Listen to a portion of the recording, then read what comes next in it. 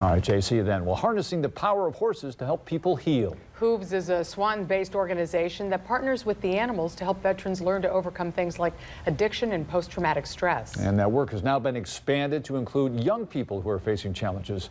13 Action News reporter Lisa Guyton live with the story new at 5:30 tonight. Lisa. HOOVES has more than a decade of measurable success with veterans.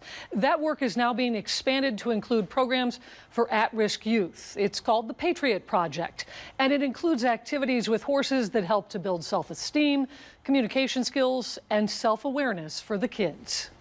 After years of success with using horses to help adults heal, HOOVES is now expanding its reach to help children as well.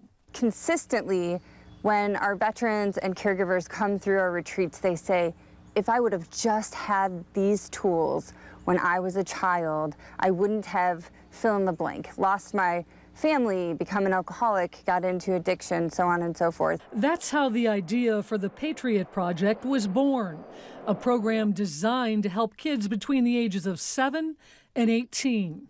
With the technology that we have these days and the isolation from COVID, the lack of connection is just really an epidemic in and of itself. Amanda Held is the founder and executive director of HOOVES. And one of the things that horses bring is connection.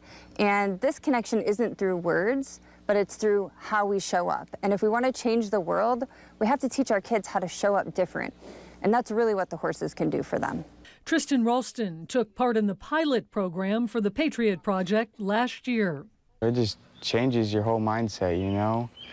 Like, my problem was me and my mom didn't have the best relationship, and went through, found out, like, I'm impatient, quick to judge her, you know, and now she sends me texts, how you doing? You know, it's great. It's changed everything. Tristan had never been around horses before his time at HOOVES. It's like a big dog, you know? Kind of cuddles with you a little bit. And sometimes they'll follow you and put their head on your shoulder. It's like a hug. Katie Hubbard is the director of youth services for HOOVES and a former high school teacher.